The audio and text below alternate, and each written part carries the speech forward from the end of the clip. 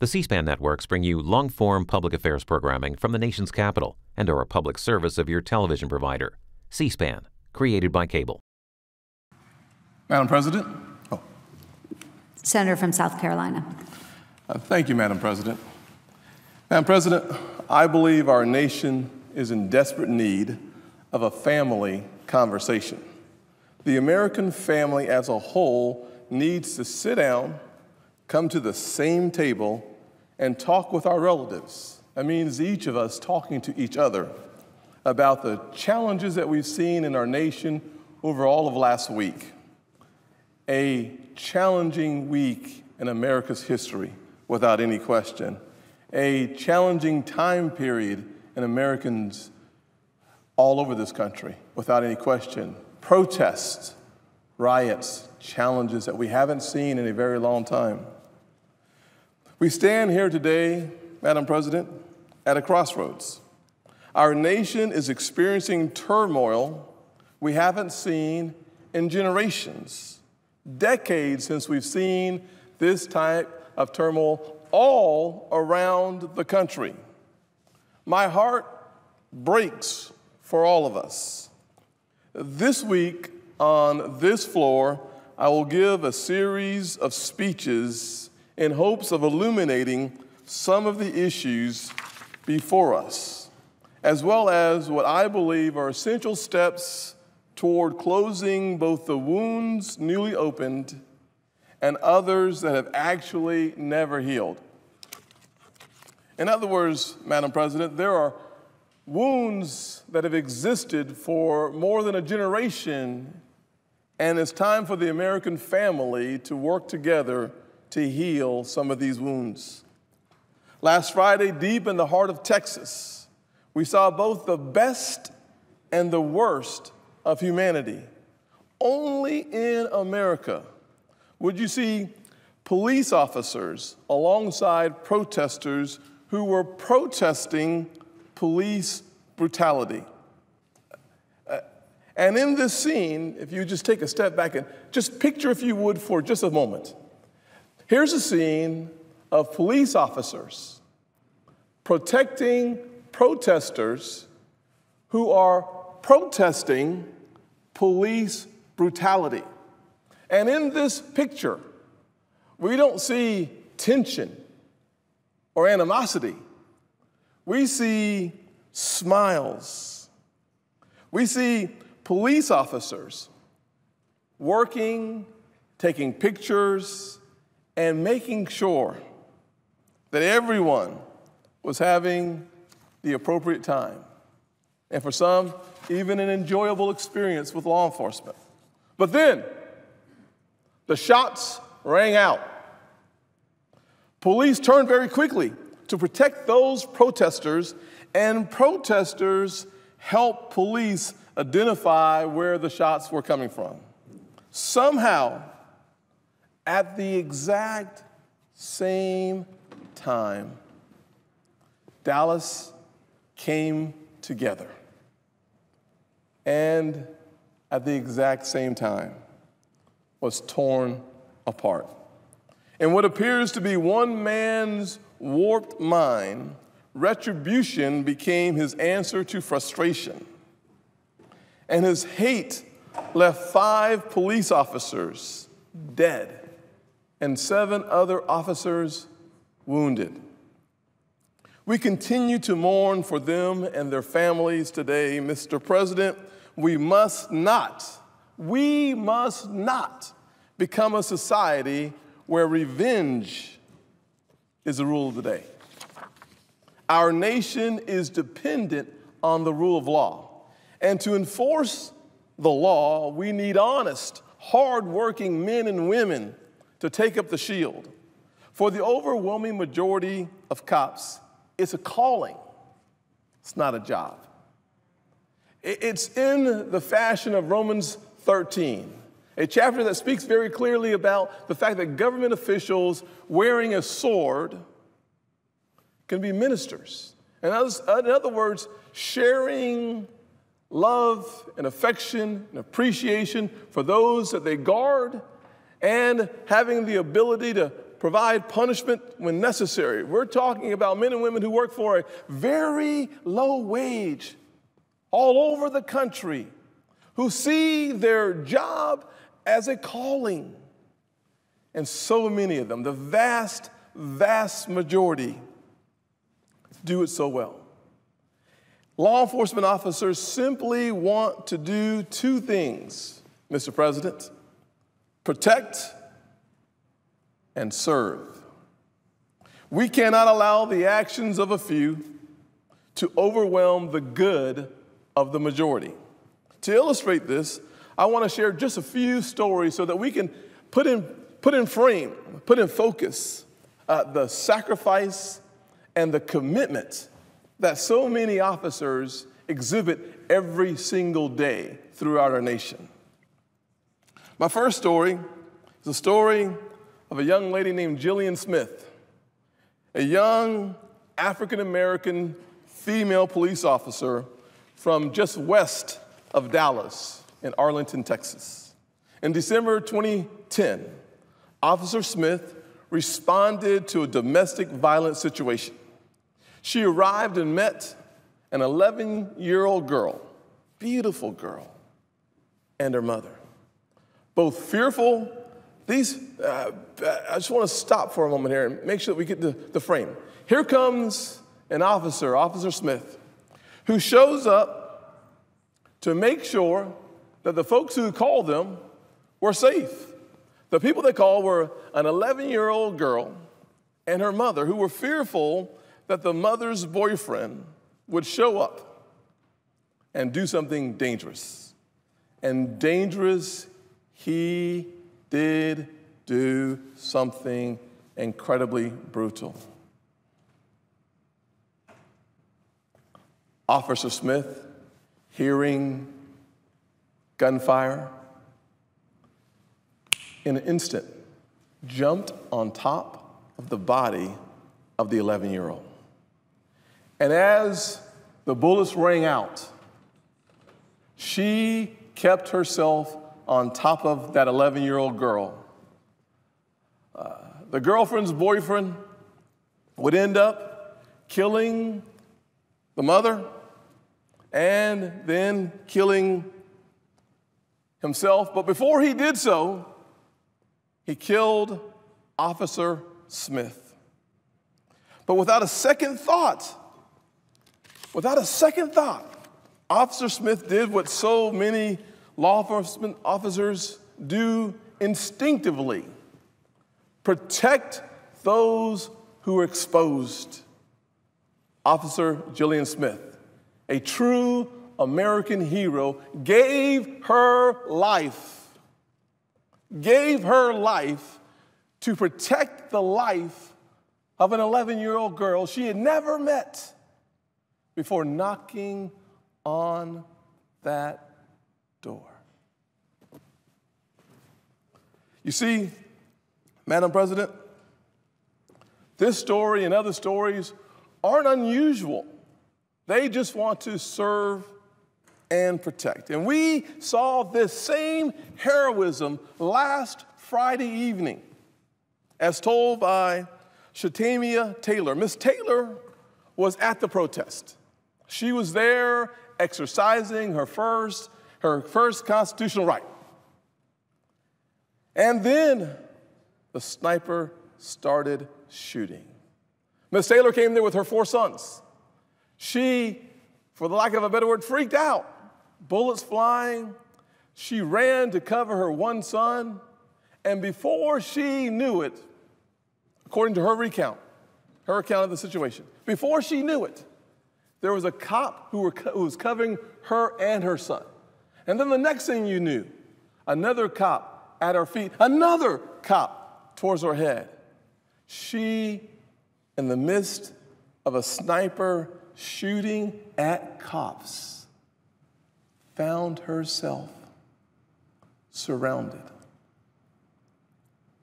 covered by police officers, just doing their job, risking their life for this mother and her son. What a picture. The best of America, very clear. The sniper, the worst of America, just as clear. Ms. Taylor made a very good point when discussing what happened. Here's her quote. She said, "These are the people you call when you're in a situation. What are we going to do if they stop policing?" Let me ask the question that Ms. Taylor asked one more time. What are we going to do if they stop policing? Who are you going to call? These are the stories that should give us faith in law enforcement. So while we certainly have issues that demand solutions, and I too have had some issues with law enforcement that I'm going to share in my next speech on Wednesday. I will be giving 3 speeches. This is the first one. The next one, I'll talk about some of the issues that so many folks have experienced. I want to spend time on that, but this is a moment in time when we should stop the camera, create a frame. Let's focus on the fact that our law enforcement officers are true American heroes, period. When you're looking for a hero, sometimes you look for athletes, maybe not the best place. You look for entertainers, maybe not the best place. You look at Congress, 9% approval rating, probably not the right place. But our men and women who put on a law enforcement uniform, these folks are real American heroes. And I'll tell you, in my state, South Carolina, officers like Greg Aaliyah gave his life last year in Columbia, South Carolina. Officers like Alan Jacobs gave his life in Greenville, South Carolina. And in Charleston, Joe Mataskolovic, who was killed by a man shooting through a door. Body slumps over. And my mentor, who I've spoken about for so long, John Monise's son, I call him a brother from another mother, was the first deputy on the scene who dragged the lifeless body of his friend, his colleague, from that door, trying to get that body completely out of harm's way.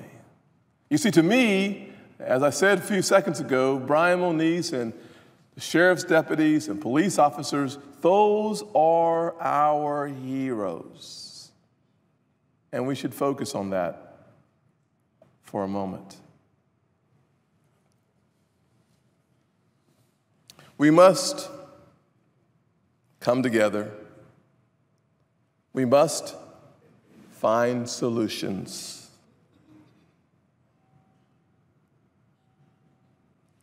We must get to a point where the American family, our family, has a real conversation about the things that divide us, the differences of our experiences, but yet remain a single family with a single mission and make sure that every part of the American family feels valued.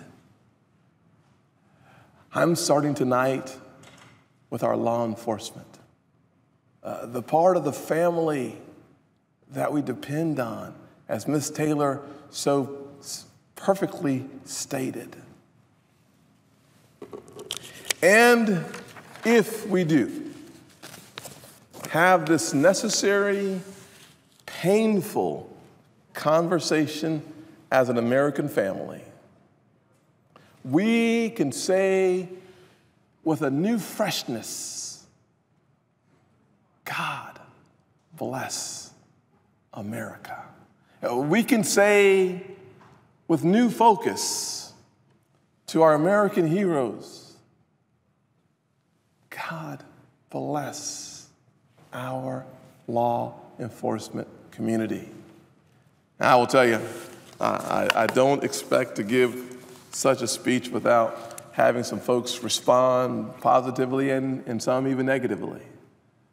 But this night, this day, knowing that tomorrow in Texas, our current president, our former president, and a number of folks throughout the state of Texas will be together in a part of our family territory, celebrating the sacrifices, mourning the loss, but doing something that needs to be done. And it is simply this, Madam President, not coming as a Democrat, not coming as a Republican, not coming as a Black American, not coming as a white American, not coming as an Hispanic American, but coming to a family gathering for a family funeral, plural,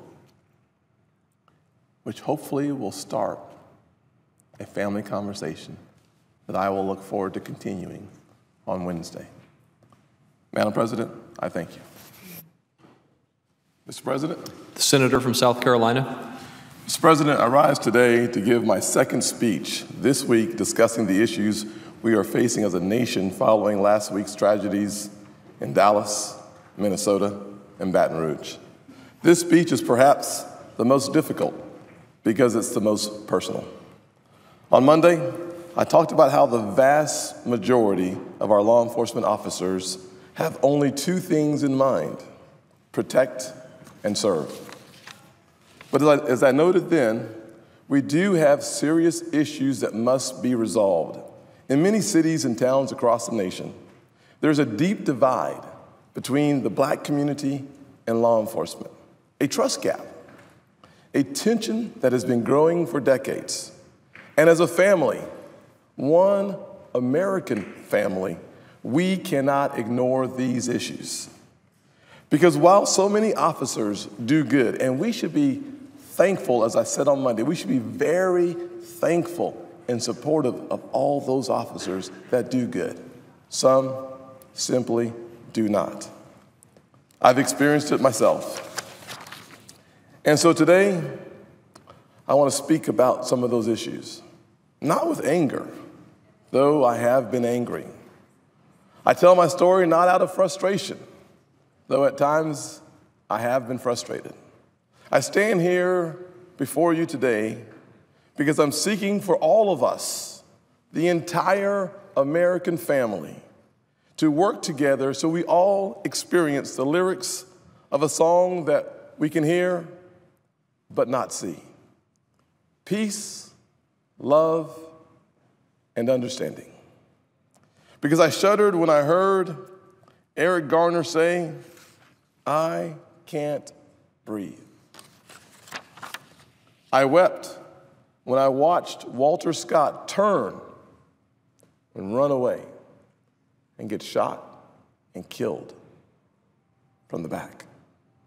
And I broke when I heard the 4-year-old daughter of Philando Castile's girlfriend tell her mother, "It's okay. I'm right here with you." These are people lost forever. Fathers, brothers, sons. Some will say, and maybe even scream, but they have criminal records. They were criminals. They spent time in jail. And while having a record should not sentence you to death, I say, okay then. I will share with you some of my own experiences or the experiences of good friends and other professionals. I can certainly remember the very first time that I was pulled over by a police officer as just a youngster. I was driving a car that had an improper headlight. It didn't work right. And the cop came up to my car, hand on his gun, and said, "Boy, don't you know your headlight's not working properly?" I felt embarrassed, ashamed, and scared. Very scared. But instead of sharing experience after experience, I want to go to a time in my life when I was an elected official and share just a couple of stories as an elected official. But please remember that in the course of 1 year, I've been stopped 7 times by law enforcement officers. Not 4, not 5, not 6, but 7 times in 1 year as an elected official. Was I speeding sometimes? Sure. But the vast majority of the time, I was pulled over for nothing more than driving a new car in the wrong neighborhood or some other reason just as trivial. One of the times, I remember I was leaving the mall. I took a left out of the mall, and as soon as I took a left, a police officer pulled in right behind me. So that was my first left. I got to another traffic light. I took another left into a neighborhood. Police followed behind me. I took a third left onto the street that at the time led to my apartment complex. And then finally, I took a fourth left coming into my apartment complex, and then the blue lights went on. The officer approached the car and said that I did not use my turn signal on the fourth turn. Keep in mind, as you might imagine, I was paying very close attention to the law enforcement officer who followed me on 4 turns. Do you really think that somehow I forgot to use my turn signal on that 4th turn? Well, according to him, I did. Another time, I was following a friend of mine. We had just left working out, and we were heading to Outback to grab a bite to eat about 4 o'clock in the afternoon. And he pulls out, and I pull out right behind him. We're driving down the road, and the blue lights come on. Officer pulls me into the median. And he starts telling me that he thinks perhaps the car is stolen. Well, I started asking myself, because I was smart enough not to ask him, asking myself, is the license plate coming in as stolen? Does the license plate match the car? I was looking for some rational reason that may have prompted him to stopping me on the side of the road. I also think about the experiences of my brother, who became a command sergeant major in the United States Army, the highest rank for an enlisted soldier. He was driving from Texas to Charleston, pulled over by a law enforcement officer who wanted to know if he had stolen the car he was driving because it was a Volvo. I do not know many African American men who do not have a very similar story to tell, no matter their profession, no matter their income, no matter their disposition in life. I also recall the story of one of my former staffers, great guy, about 30 years old, who drove a Chrysler 300, a nice car, without any question, but not a Ferrari, not a super nice car. He was pulled over so many times here in D.C. for absolutely no reason other than for driving a nice car. He sold that car and bought a more obscure form of transportation. He was tired of being targeted. Imagine the frustration, the irritation, the sense of a loss of dignity that accompanies each of those stops. Even here on Capitol Hill, where I've had the great privilege of serving the great people of South Carolina as a United States Congressmember and as a United States Senator for the last 6 years. For those who don't know, there are a few ways to identify a member of Congress or Senate. Well, typically when you've been here for a couple of years, the law enforcement officers get to know your face and they just identify you by face. But if that doesn't happen and you have a badge, a license that you can show them, shows that you're a senator, or this really cool pen. I oftentimes say that the House pen is larger because our egos are bigger, so we need a smaller pen. So it's easy to identify a U.S. Senator by our pen. I recall walking into an office building just last year after being here for 5 years on the Capitol. And the officer looked at me with a little attitude and said, "The pen, I know. You, I don't. Show me your ID." I'll tell you, I was thinking to myself, either he thinks I'm committing a crime impersonating a member of Congress, or what? Well, I'll tell you that later that evening, I received a phone call from his supervisor apologizing for the behavior.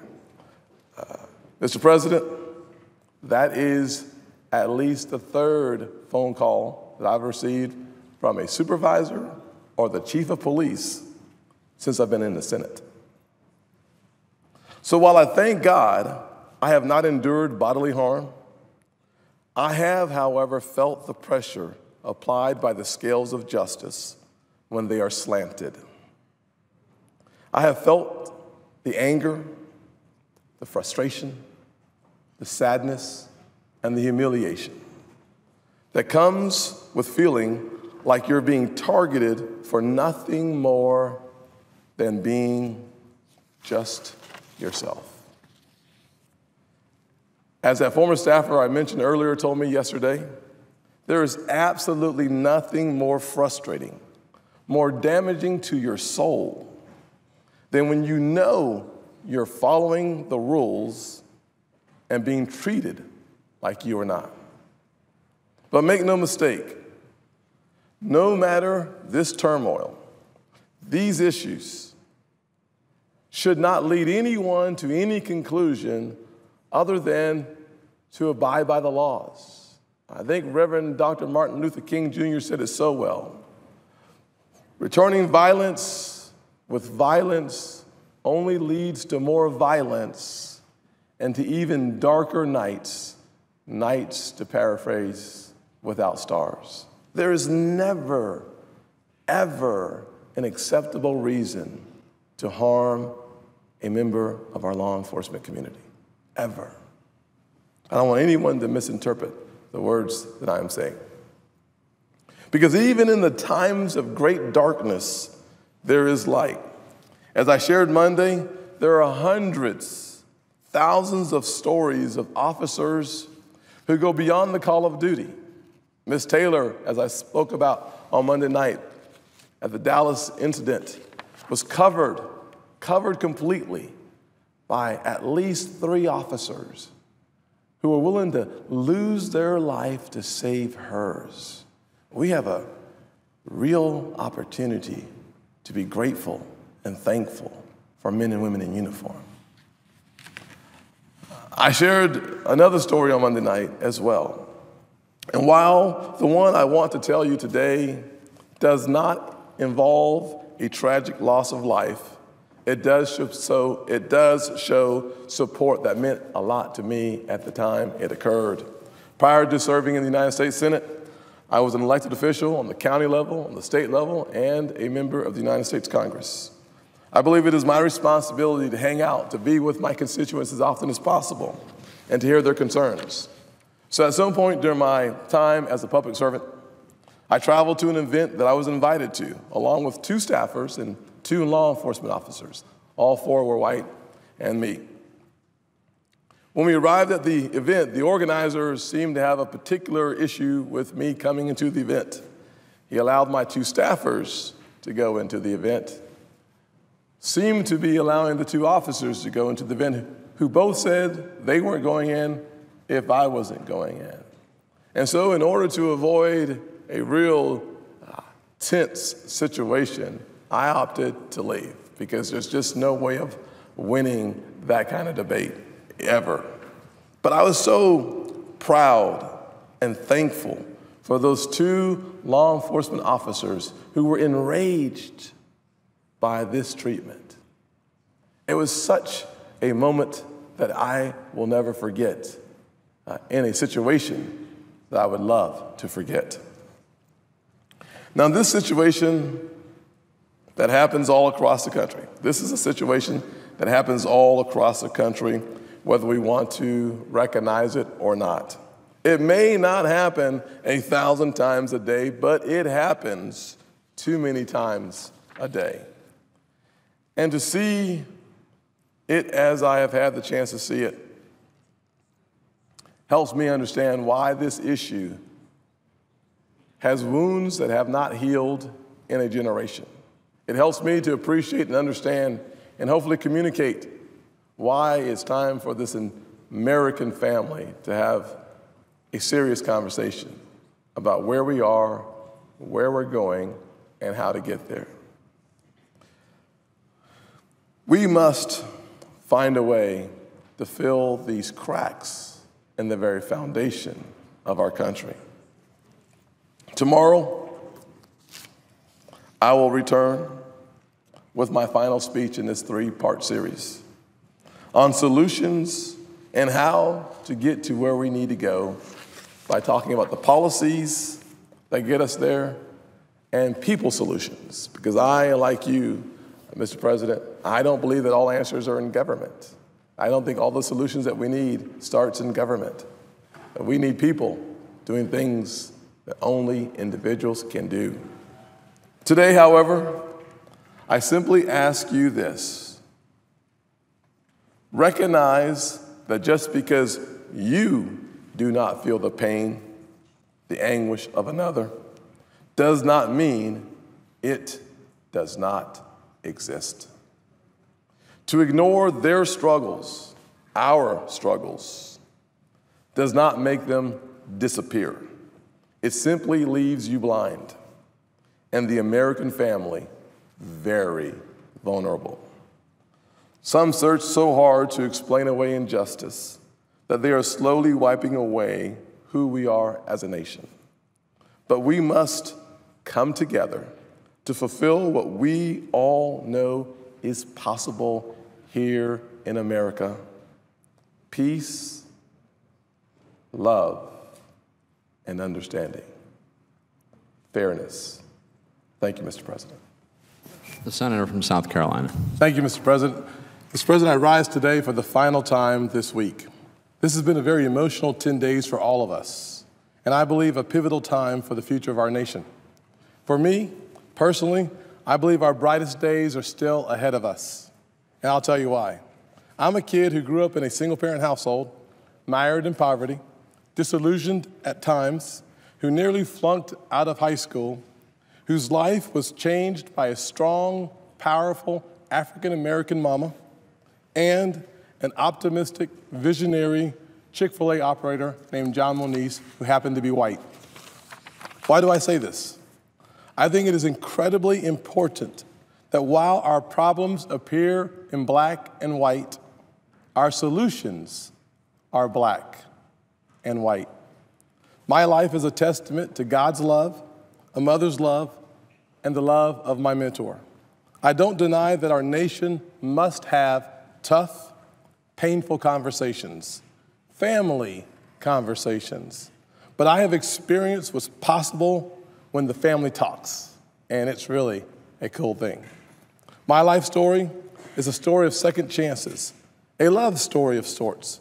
It's a dark hour in race relations for America, but I bring you hope, real hope. In the Deep South, with a provocative racial history, the voters of the 1st Congressional District of South Carolina, a heavily white district, the home of the birthplace of the Civil War, elected the grandson of a man who picked cotton. I want to say that one more time. in the heart of the South, the home of the Civil War, a majority white district, these voters elected the grandson of a man who picked cotton over the children of the former United States Senator and presidential candidate Strom Thurmond and a very popular governor, Governor Carroll Campbell. I am hopeful because I have experienced the power of a state that has been transformed, the great state of South Carolina. So to my American family, please remain optimistic. On Monday, I discussed the importance of supporting our law enforcement community. I followed on yesterday by asking all of us to also realize that although the vast majority of our law enforcement officers only seek to protect and to serve, there is still work to be done. There is a lack of trust between the Black community and law enforcement, one that we as an American family must come together and solve. I believe an old saying is a vital part of finding solutions. The only way to know where you're going is to know where you've been. As I mentioned earlier, part of the rich and sometimes provocative history of America is to point in one of two directions. One is to realize that over the past 240 years, we have had our challenges. Our nation has nearly been pulled apart. But out of the crisis of our past has come the hope for our future. In a relatively short amount of time, we have made, in my estimation, remarkable progress as a nation. And while I'll talk about a few of the policies I believe will help us move forward, as well as some things that are more about simply getting us to interact together, to sit down and break bread. The one thing our collective history has taught us is that we must not lose hope. Yes, there are unresolved pain, suffering, and misery, but this is the greatest nation on earth, and we are the greatest nation on earth for a reason. Flawed men at our foundation opted to sacrifice themselves on behalf of other flawed men, and together we have done something unique in the history of our planet. That is simply to create a country that is based on the premise that all men are created equal, and that our path forward will be blazed together. As the book of Joshua says, we have to recognize our memorial stones so that we have a chance to move forward. So there is obviously no single solution here. I hope to share a few today, some of which I have talked about before, some of which have broad support in Congress, and some that have nothing to do with the federal government. Believe it or not, the government is not the answer to what ails us. We can help in places, but the good news is 300 million Americans, we as a nation, as a family, we are the solution. The first section of solutions sits in the realm of law enforcement and the Justice Department. Over the past few years, I have talked to a wide variety of officials from across the law enforcement arenas, as well as groups like the Urban League, the NAACP Legal Defense Fund, and many other groups. One solution that seems to be acceptable and almost exciting to so many folks is the notion of body cameras. So I've introduced my Safer Officers, Safer Citizens Act, which provides more resources for police departments to obtain body cameras, as well as to help pay for some of the startup costs for storage and other requirements. While we know body cameras cannot be the panacea, we also know this.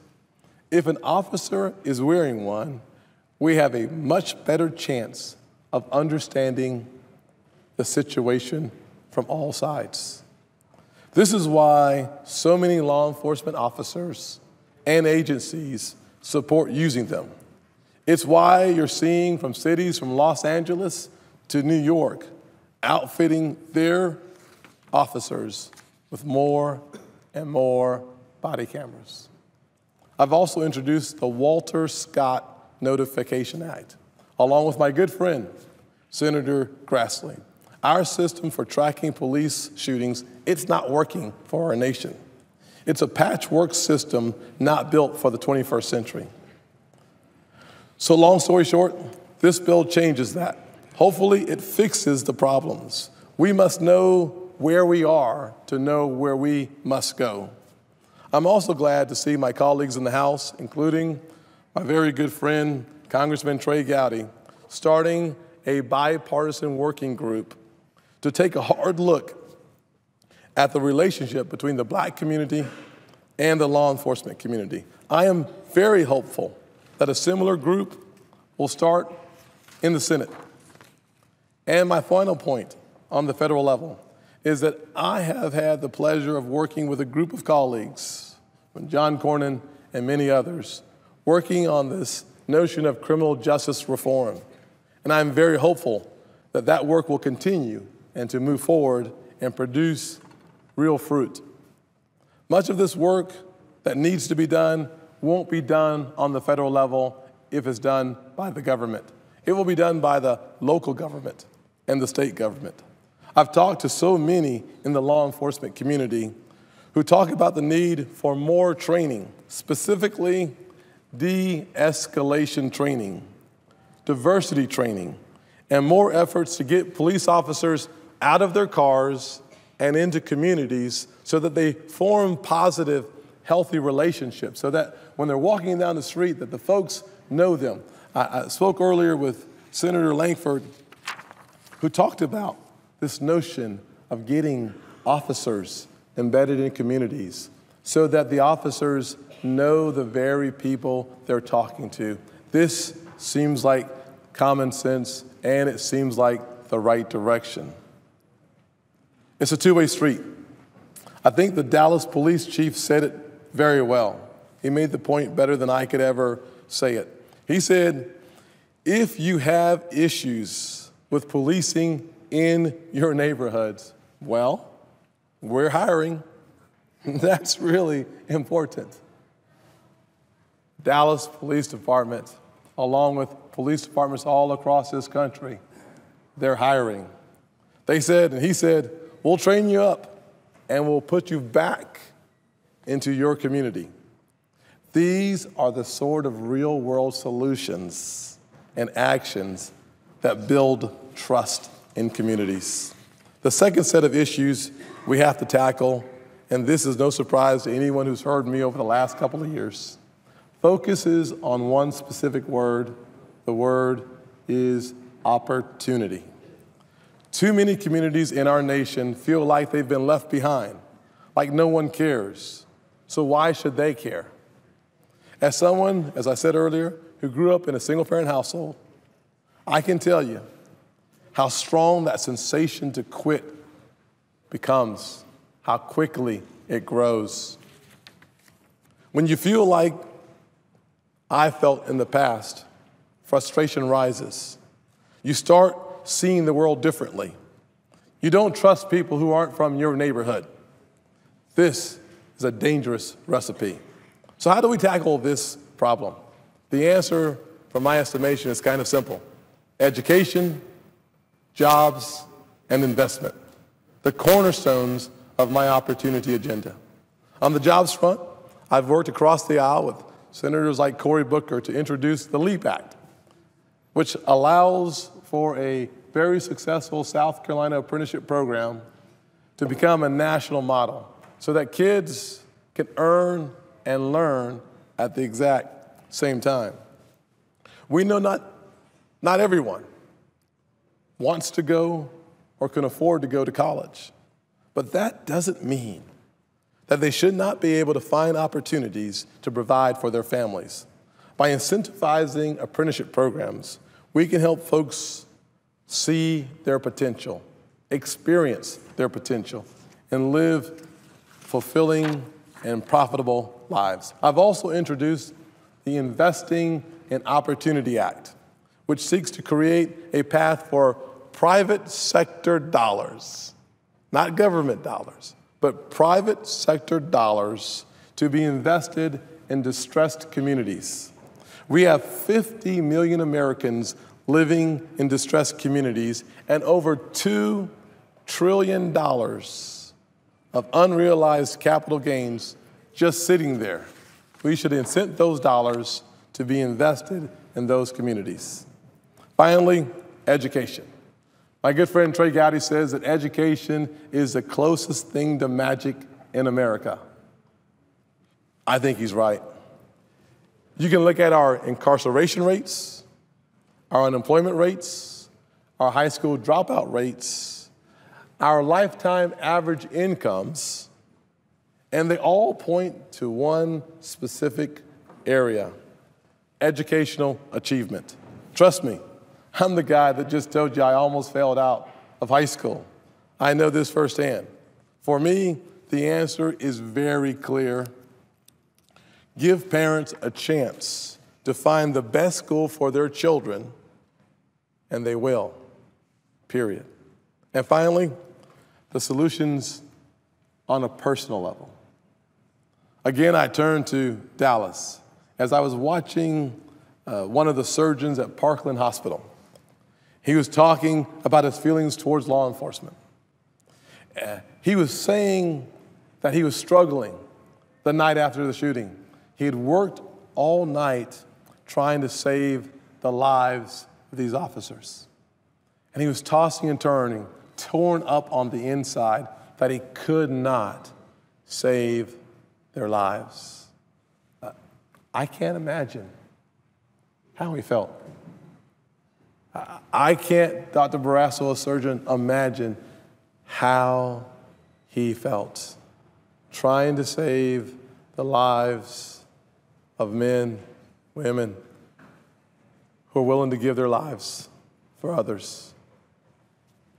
I can't imagine.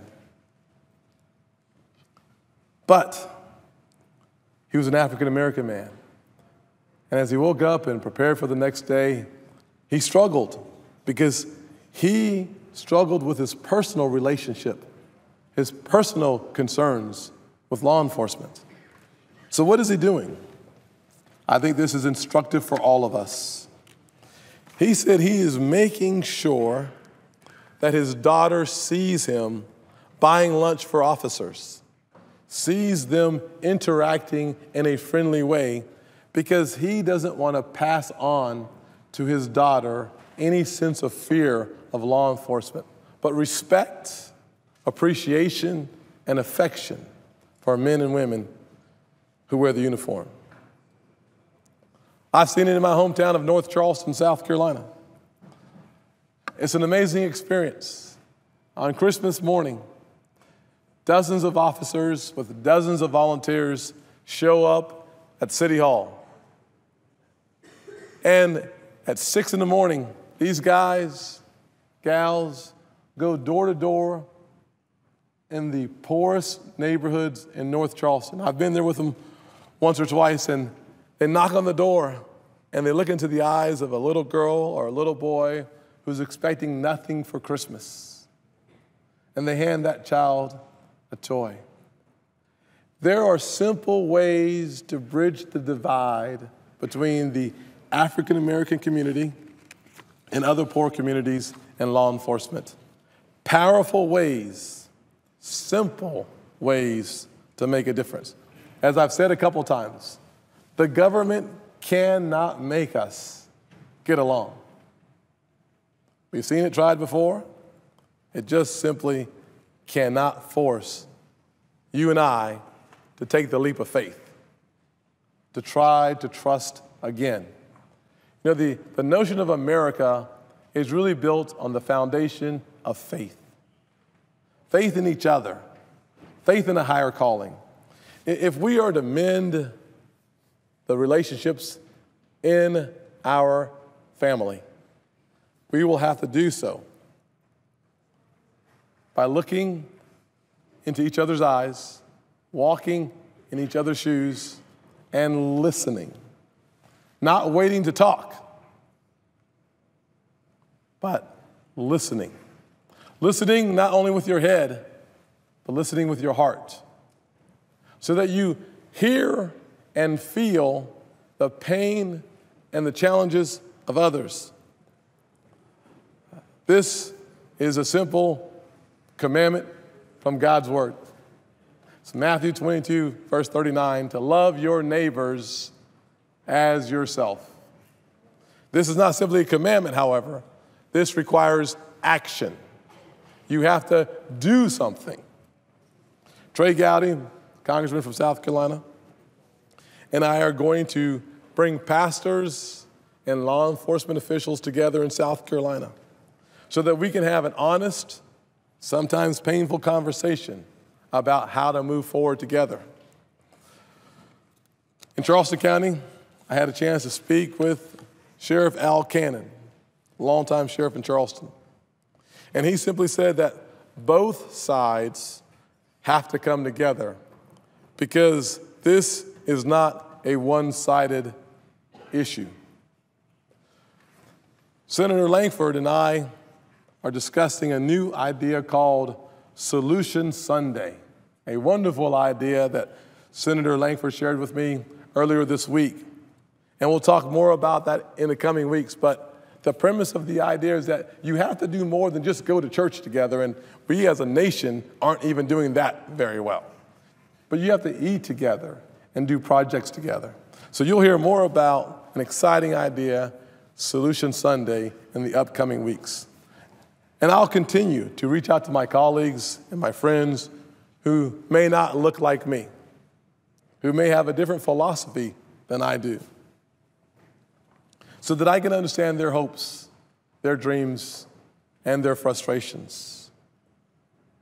Because listening is so important, and as we look around our nation, it appears to me that we haven't done nearly enough listening to each other. In closing, I hope we all remember we have survived turbulent times before. The Civil War, the Great Depression, World War II, 1968, and in South Carolina, 2015. I still marvel at how our state responded to the shooting at Mother Emanuel. The power of forgiveness, the power of love conquering hate. Earlier this year, I lost my grandfather. I haven't really talked about it publicly. He was 94 years old and meant so much to me. This was a man born in Sally, South Carolina in 1921. I can only imagine what he has seen in South Carolina.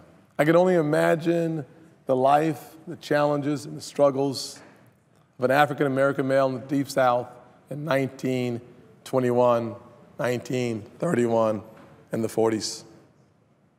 He didn't finish elementary school. He had to pick cotton. He never learned to read. He eventually got a job at the Port of Charleston, a job that, while it did not give us much in the way of tangible resources, it provided an immeasurable lifeline for our family. Now, this is a story that has been repeated generation after generation in this country. I've heard this story from a very different frame from my good friend Marco Rubio. It's a story of success. It's the story of significance. It's the story of America. My grandfather's grandson, yours truly, is a United States Senator. My brother, another grandson, rose to the rank of Command Sergeant Major in the United States Army. My nephew, his great-grandson, has graduated from Georgia Tech, Duke University, and now is on his way to Emory for medical school. That's the beauty of America. From cotton to Congress in one lifetime. We are a beautiful nation. We are an amazing family. Families fight sometimes. That's okay. We must remember that we are one single family. We can all get to where we're going. We must get to where we're going, and we will get there together. I want to, one more time, slow down, pause, and remember the sacrifices made by 5 Dallas police officers, the tragedies in Baton Rouge and Minnesota. We have been through so much, but a bright future is still there for our taking. Let's make sure we grab it together. Let me just say thank you to my staff who worked very hard all week long to make sure that we were prepared for these presentations. And I want to specifically thank my communications director, Sean Smith, who together helped put most of these words together, helped us work through the emotions, the challenges, and how to frame the conversation that we believe America must have.